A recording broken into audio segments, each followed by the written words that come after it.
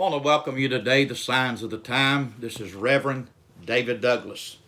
Thank you for being with us today. If you would, please subscribe to our YouTube channel. Maybe give us a thumbs up. Our comments are open. We'd love to hear from you. Today we're going to be talking about what I would kind of believe is kind of an unusual title for a study. But did you know that God even gave, as far as a number of days that's going to be fulfilled as far as in the future? God showed the prophet Daniel way into the future. And I mean, it is amazing. But the title of this today is Countdown to the End of the Tribulation. Then what? Countdown to the end of the tribulation. Then what? Today we're going to be coming to you from the book of Daniel, chapter 12, and verse number 11. And verse number 12 said, "And from the time that the daily sacrifice shall be taken away, and the abomination that maketh desolate set up, there shall be 1,290 days." Verse 12, "Blessed is he that waiteth, and cometh to the 1,335 days."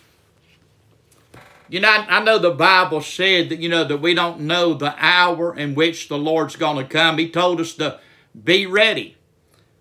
And we don't know. Nobody knows. And Jesus even said only the Father. He said the angels don't know, the Son don't know, but only the Father knows, the hour that He's going to send His Son, Jesus Christ, back to planet Earth. But in the book of Daniel, it is talking about these number of days. And, you may wonder, what are these days talking about? The time that the daily sacrifice is taken away and the abomination of desolation is set up, this is actually the midpoint of the tribulation. Jesus even spoke about and said, "When you shall see the abomination of desolation spoken of by Daniel standing in the holy place, whosoever readeth, let him understand. Then flee to the mountains." This is at the midpoint, or at the middle of the tribulation. And I believe Daniel 9:27 tells us that even the Antichrist will confirm a covenant with many for 1 week. That 1 week represents 7 years. Then it said in the middle or the midst of the week, or otherwise the middle of the week, otherwise the Antichrist, will stop the sacrifices and oblation.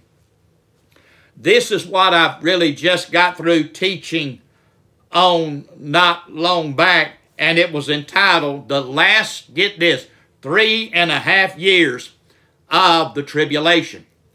The entire time frame of the tribulation is 7 years, according to Daniel 9:27. But thinking about that last 3.5 years, the Bible places a lot of emphasis on this period of time. Let me kind of go back and refresh your memory. Daniel 9:25 said this, that it would be given into the hands of the Antichrist. Otherwise, the Antichrist would receive, his power and authority from none other than Satan himself. And it would be given into the hands of the Antichrist. Time, times, and the dividing of times. Time is actually 1 year. Times is 2 years. And the dividing of times is a half. You add all of that up, and it's 3.5 years. Revelation 11:2 said, "The Gentiles shall tread the holy city 42 months." That's 3.5 years. Revelation 11:3 says, "The 2 witnesses will prophesy 1,260 days, clothed in sackcloth." Otherwise, they will prophesy 3.5 years. Revelation 12:6 said the woman who is Israel here would be fed. Get this, it numbers the days here, 1,260 days. Revelation 12:14, the same chapter here, said the woman, and like I said, it's talking about Israel, would be nourished time, here we go again, times, and half a time. Otherwise, as I explained, 3.5 years. Revelation 13:5 said the Antichrist was given power to continue 42 months. And that's what I believe even Daniel 7:25 was explaining. But he would be given that power and that throne of Satan here on earth, said to continue 42 months. And this is none other, like I said, but the last 3.5 years that the Lord is putting emphasis on. Because it's going to be a terrible time. And even Jesus said, when you see the abomination of desolation spoken of by Daniel, he said at that moment, said it would be great tribulation, such as was not since the beginning of the world, nor will ever be again. So as you see, the last 3.5 years of the tribulation will be, like I said, the last 3.5 years, 42 months, and it even give the number of days, 1,260 days. And this is according to the lunar calendar. Each month during the lunar calendar is 30 days. So, get this, from when the Antichrist goes into the temple at the midpoint of the tribulation, and yes, there will be a third temple during the tribulation. Revelation 11 and verse 1 says it, and then Paul talks about it in 2 Thessalonians chapter 2, that the man of sin, the son of perdition, who is none other than the Antichrist, will go into the temple and set up himself and declare that he is God. So, when the Antichrist goes in at the midpoint of the tribulation, then there is only 1,260 days left in the tribulation period. The period will actually end, this time frame, the tribulation will actually end at the Battle of Armageddon. And you'll find that in Revelation 19. That's when the Antichrist and the armies that follow him are defeated by Christ and his armies from heaven. And then at that moment, the Antichrist and the false prophet is cast alive into the lake of fire. But this is not the end of the world. Because really, right after the tribulation, Christ will set up his millennial reign here on earth. When you look at Revelation 19, that's when Christ comes back riding on a white horse, having his vesture dipped in blood, and the armies of heaven are following him, and he defeats, as far as, the Antichrist. Then we look in chapter 20, and Satan is bound for 1,000 years, and then Christ rules on earth, and we also rule and reign with him for 1,000 years here on earth. But yet there is something that is going to take place even before that happens. At the end of the tribulation, the Bible says that Christ will stand on the Mount of Olives. You'll find this in Zechariah chapter 14. And there is a moment there when the Mount of Olives cleaves, the Bible said, in the midst thereof, towards the east and towards the west, forming a great valley. And half the mountain shall be removed towards the north, and the other towards the south. Then at some point, Christ will come down the Mount of Olives, cross over the Kidron Valley. The Bible even called that the Valley of Jehoshaphat. And he'll walk through that sealed eastern gate according to Ezekiel 43 verses 1 through 3. But when we look at it according to Daniel, from the time that the daily sacrifice is taken away and the abomination that make it desolate is set up, there will only be 1,290 days. You'll say, well, there's an extra 30 days. You're right. Because the Bible said the Antichrist will be given that power and that authority only 1,260 days. But Daniel is saying here that there's 1,290 days. There is an extra 30 days. So, which is actually left as far as 1,260 days is only left for the last 3.5 years of the tribulation. Then you got that 30-day period. And I know the world may not actually know when the Antichrist goes into the temple. And I know you might say, well, Brother David, you're trying to actually predict the very day that the Lord comes back. I don't know the day. I just got through quoting to you. Nobody knows, the hour that Jesus is going to come back. But yet, we will know the exact time that the Antichrist goes into the temple, defiles it, desolates it, so to speak. There's desolation, and they set up that idol, and he sits in there and declares himself to be God. From that moment, that very day, there's only 1,260 days to the end of the tribulation period. So you say, what is that extra 30 days? I'm glad you asked. I know the Bible really don't say here, but looking back, and this is in history, and Daniel prophesied about it, even though he didn't mention this man's name, but Antiochus Epiphanes went into the temple and defiled it. Then we know, according to history, there was that Maccabean revolt that took place, and the Maccabees, the Jewish people, took back Jerusalem and the temple. But the temple had to be cleansed before temple worship could be started. So I wonder if those extra 30 days that Daniel is talking about, that 1,290 days, I wonder if that extra 30 days is for the temple to be cleansed. Because the Antichrist is the one that went in and he defiled that temple. He set up an idol, him and the false prophet did, for people to worship.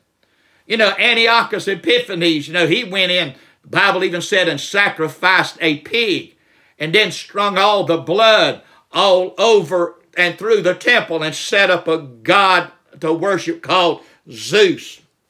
So I believe that last 30 days could be that the temple needs to be cleansed. Otherwise, to get ready to prepare the way for Christ to come and rule and reign here on earth, there in Jerusalem and in the temple. I believe Christ will set up a throne in the holy place, the Holy of Holies, which will be on the Temple Mount. But Daniel talks about another number of days in Daniel 12:12. And he said this in Daniel 12:12, "Blessed is he that waiteth and cometh to the 1,305 and 30 days, otherwise 1,335 days." So Daniel is saying, start counting when the Antichrist goes into the temple and defiles it. Now he's telling them to count 1,335 days. So once the tribulation is completed at the 1,260 days, now Daniel is talking about an extra 75 days. What is this talking about? And again, I know the Bible, it is not really clear. It does not mention exactly. But let's just see if there's anywhere else in the Bible that we can find out something that lines up with this, because Scripture interprets Scripture. So let's read it again. He said, "Blessed is he that waiteth and cometh to the 1,305 and 30 days, otherwise 1,335 days." Most Bible scholars will say, and I really agree with this, it is when Christ judges the nations And you can find this in Matthew 25 and 34. This is the sheep nations and the goat nations. Matthew 25 and 34, you can find it, where he says to the sheep on his right hand, listen to this real close, then shall the king say unto them on his right hand, come ye blessed of my Father, inherit the kingdom prepared for you from the foundation of the world. And those on his left hand, he will say, depart from me, ye cursed, into everlasting fire, prepared for the devil and his angels. So, recapping on this, looking back, so the 1,290 days fits into the 1,260 days. After the abomination of desolation is set up, then you got that 30-day period in which Christ, I believe, sets up his kingdom here on this earth. Right after, like I said, that 1,290 days from the point that the Antichrist enters into the temple, 1,290 days, I believe Christ will set up his millennial reign here on this earth. The temple will be cleansed, I believe, during that 30-day period. Christ will set up his 1,000-year millennial reign right here on earth. Then, let's look at it again. The 1,335 days, this is an extra 75 days after the tribulation ends. This will be, I believe, when Christ judges the nations, the sheep nations and the goat nations. And I believe that this will show the people during that time, not the time that Christ returned, but they can be counting down the days, 1,290 days. Then they could be counting from the time that the Antichrist, 1,335 days. They can be counting down the days when the tribulation ends. Christ will be come back riding on a white horse and wins. He's triumphant at the battle of Armageddon, and he sets up his earthly reign. The countdown, again, it will start when the Antichrist goes into the temple, takes away the daily sacrifice, and sets up the abomination of desolation.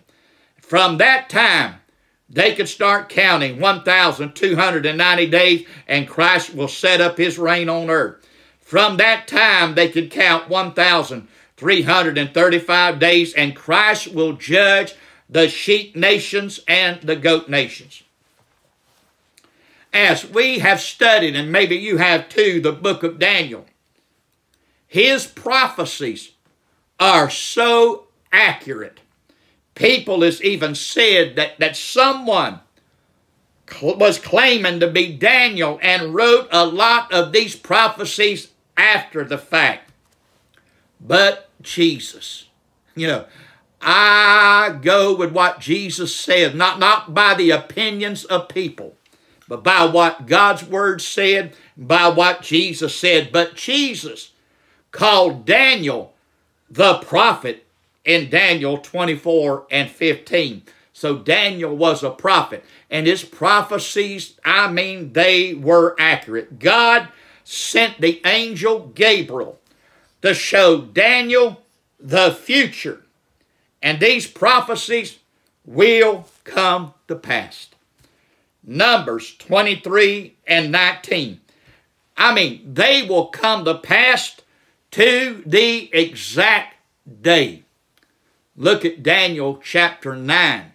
The 490 years that has been, for Israel. God has placed it out there for Israel. 483 of those years have already come to pass.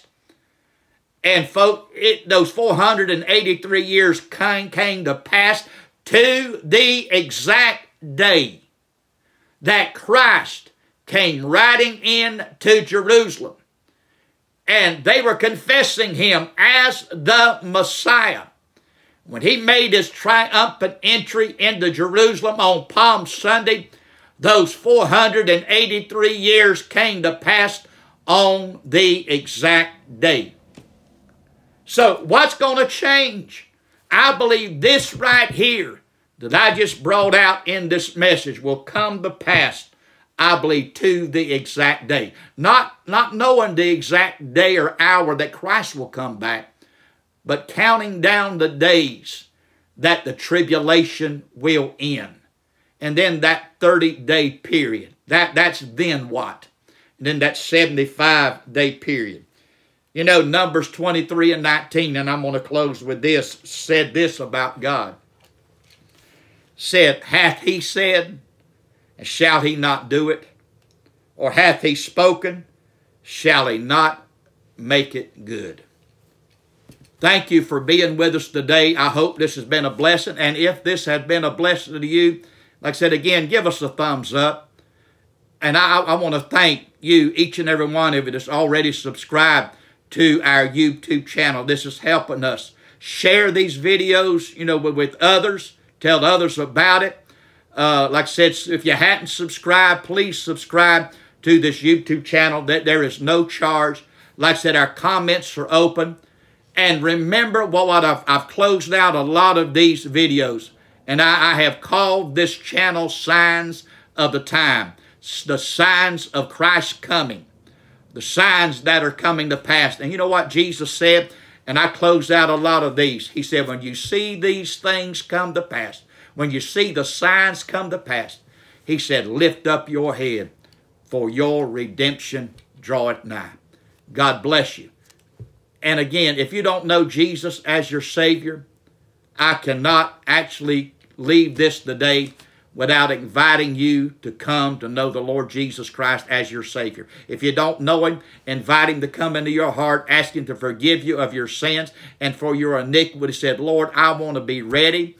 I know the rapture is soon to take place. The trumpet could sound almost at any time and say, Lord, I want to be ready. I want to be saved when that time comes. For I want to go in the rapture. I don't want to have to go through that tribulation period. I don't want to be one of those that is counting down 1,290 days. Lord, I don't want to be one of those that is counting down that 1,335 days.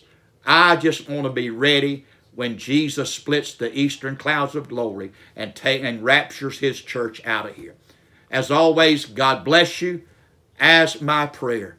God bless you in Jesus' name. Amen.